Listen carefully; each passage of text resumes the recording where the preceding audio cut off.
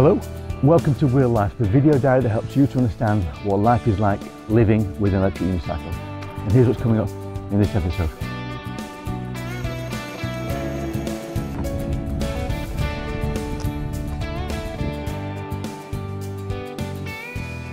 If I'm honest, I'd be highly surprised if at the end of this I've not been reported to the police or my name is on some kind of register.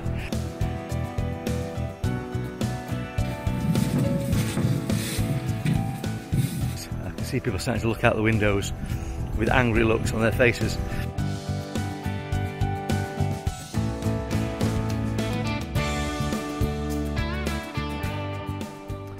Okay, so there seems to be two things that EUC riders care about more than anything else, certainly when it comes to buying their next wheel, and that is speed and range. It would seem to be the further you can go and the faster you can go, the better. And anyone who's been left behind on a big group ride out will know exactly what I mean.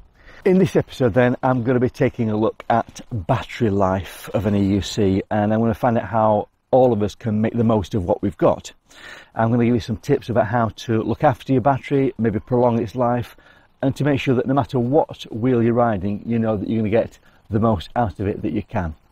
I'm also going to be taking a brutal test on my KS18XL just to find out exactly what 2 years of hard riding and owner misuse, what impact that has had on the wheel and its battery capacity. How much battery depreciation has it really had, and what will I get out of it? So let's get started.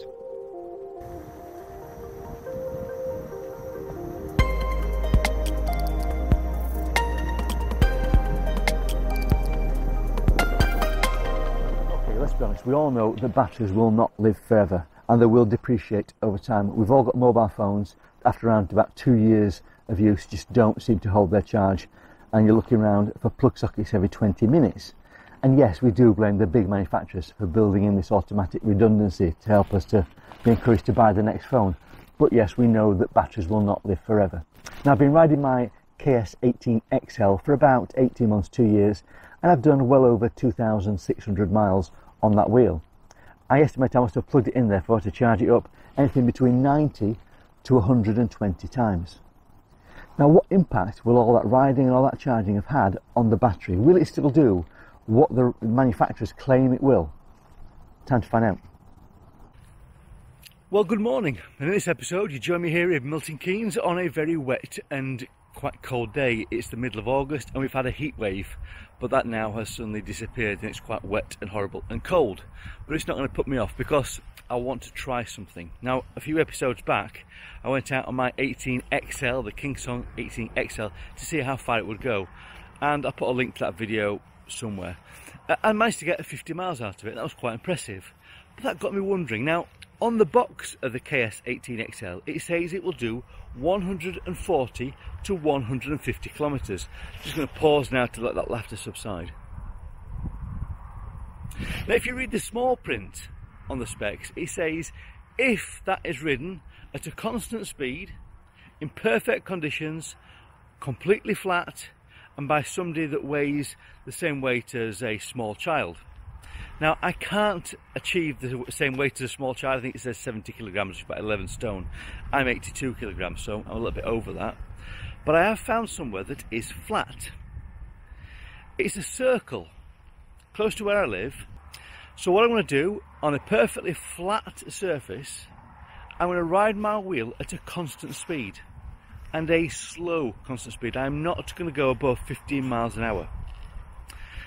And I'll go round and round in circles for as long as it takes for my battery to deplete. Now that could take me hours. If I go at 15 miles an hour to go 60 miles, I've got to be doing this for about 4 hours. This could be the most boring episode of anything that has ever been recorded. Just me going around in circles. So it might be the shortest episode of Wheel Life. And if you're interested, I'll put up a link to a YouTube clip of paint drying that you could tune into instead. But this is an important test. Are they lying to us? Will this wheel get more than 60 miles? Will it get anywhere near 90 miles? Let's see. So I'm not going to bore you much more than I already have. I'm going to get on my unicycle. It's fully charged. I'm going to wear a helmet. largely because I can listen to an audiobook as I go, but keep myself safe and dry because it's a bit wet today. So I'm off now. I'll see you on the other side. I might chip in as we go, but yeah, will this do more than 60 miles in those perfect conditions with a perfectly weighted person on it? Okay, thank you very much. Let's see.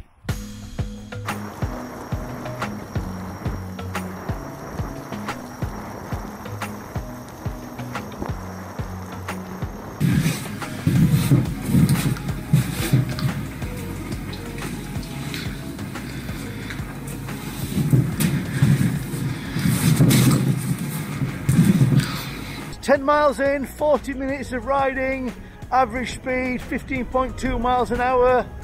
It is flipping boring listening to an audiobook. The most exciting thing was I dropped my phone and my feet are hurting, and so I'm just adjusting my riding position to put my feet quite forward on the pedals to make it a bit easier. Not much more to report. Oh, the battery is saying 86% left. So if that is right, then I'm potentially on, if I can be, if I can keep doing it, on to maybe do something like 60 or 70 miles perhaps, which would be incredible. Yeah, anyway, keep going.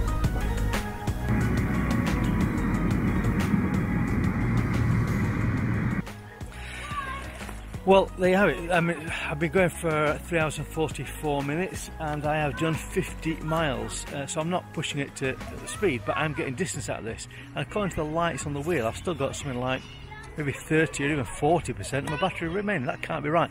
The app wheel log is telling me I've only got 10% of battery remaining, but that's not right because I've got 4 lights lit there. So it's saying 12% on EUC World app. So there's plenty more miles left in this, and I'm going to keep going, but not right at this moment because I've been doing this for 3 to 4 hours because I had a break as well.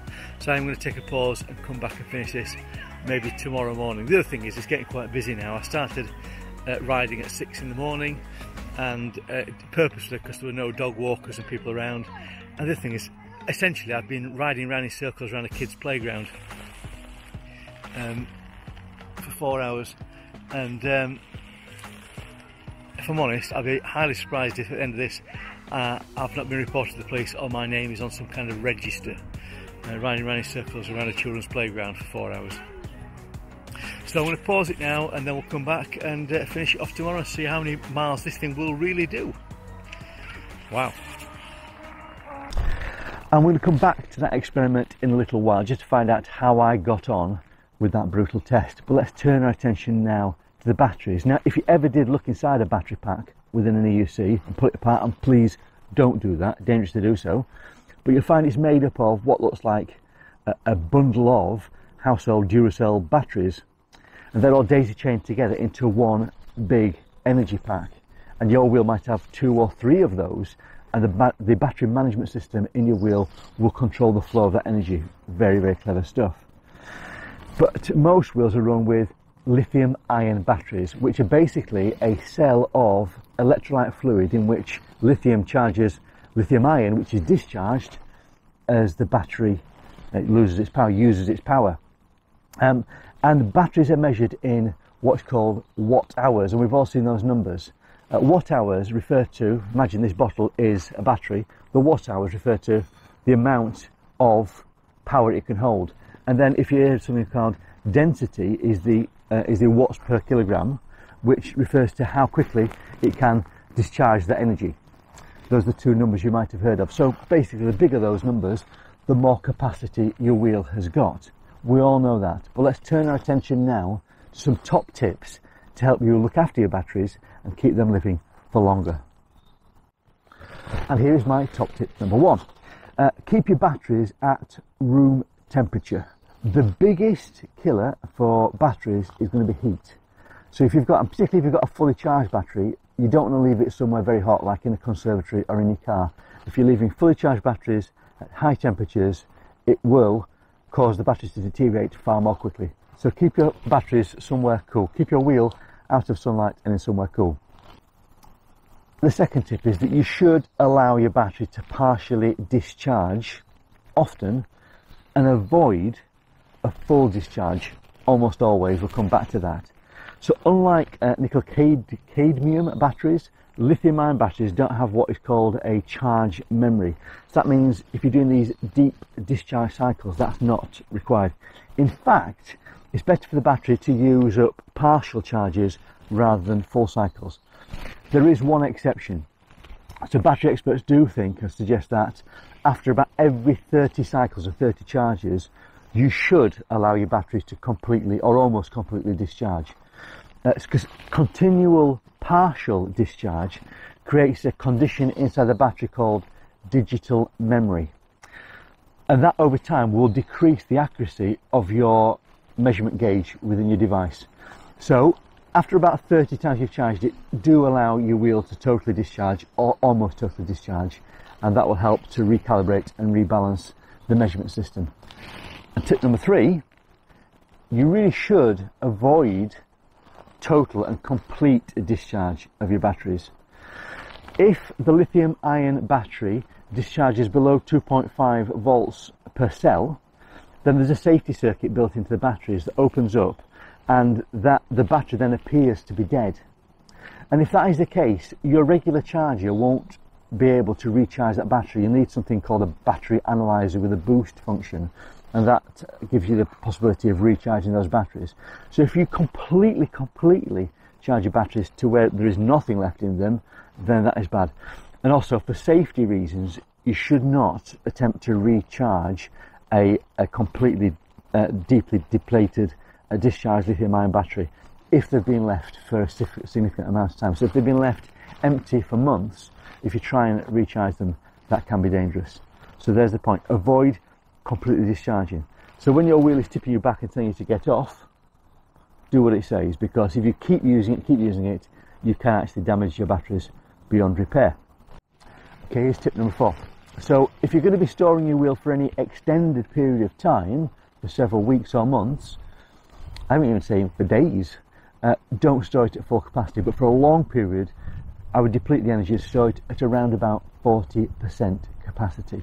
If you're storing a battery fully charged, and particularly in a warm place, that means that the oxidization of the lithium ion is at its highest rate. So storing lithium ion batteries at around about 40% discharge is highly recommended, particularly in a cool place. And here's tip number 5, and that is that you should never charge your battery fully. And I can't even look you in the eyes when I'm telling you this. Now, experts do say that you should never charge a lithium ion battery to more than 80%, because repeated charging to 100% over time will put additional stresses on the battery, and it can reduce the amount of recharge cycles that a battery will have. What do? Well, I think like every other rider, I charge my wheel to 100% every single time I charge it. And the reasons for that is, well, the damage to that battery is going to be negligible. And over its lifespan, maybe I'm going to change my wheel every 2 or 3 years to get a new one. So in that amount of time, it's not going to do significant damage. The other thing is, if I've got a wheel that's got a range of 50 miles and I cut off that top 20%, it's only going to give me 40 miles. And bear in mind, the last 20% of the battery is going to start tipping you back and slowing you down. So who wants that? So I always charge mine fully every single time. And don't forget, there is a battery management system in every wheel, and that will control the power going back into the battery as well as going out of it. So when your battery is charging up, imagine this bottle of water being filled up with water. It will rapidly charge the battery to around about 85-90%, and then it slows down the last 10% or so to stop the damage to the battery. So just like this bottle, if you filled it up quickly from the tap, it will fill rapidly, and then potentially overflow. Same with the power. Without that management system to turn it off and slow it down, it can damage the battery. So if you fill up the bottle to so far quickly and then turn the tap off, you'll see you've actually filled it only to there. And then you slowly trickle it up so it doesn't go over the top. And that's what the battery management system should do in each wheel. So for me, I'm always going to charge my wheel to 100%, and I'll live with the consequences of that slight bit of damage to the battery. So those are my top 5 tips for battery care. Let's head back now to that brutal test to see how I really got on on the KS18XL. Morning, it's the next day and I am back riding again. I have got 4 lights on the wheel. I've done 50 miles so far, so I'm just going to ride now and then we'll join me at the end or along the way to see how far this wheel will actually go.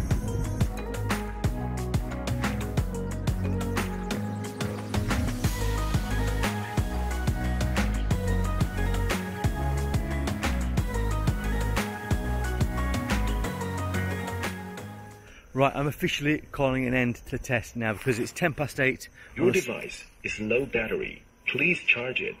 On a Sunday morning, and I'm riding this wheel around a very quiet, urbanised area with this foghorn going off saying I need to recharge my wheel, and it's really making enemies. I can see people starting to look out the windows with angry looks on their faces.